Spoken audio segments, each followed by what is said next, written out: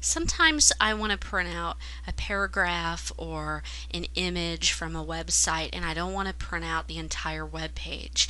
Well, what I can do is I can actually instruct Internet Explorer to only print out what I have selected with my mouse. So first of all, you need to make your selection. I'm going to go ahead and click and drag and highlight this paragraph and the title above it. So I have this selected. Then I'm going to go to File and then Print. And I get my print dialog box. I want to select my printer that I want to use, change any other options or preferences that I want, including my number of copies. Now down here where it says page range, make sure that you select selection. This will instruct Internet Explorer to only print what you have selected. Press your print button and it will go ahead and it will close the dialog box and it will print your selection that you made in Internet Explorer.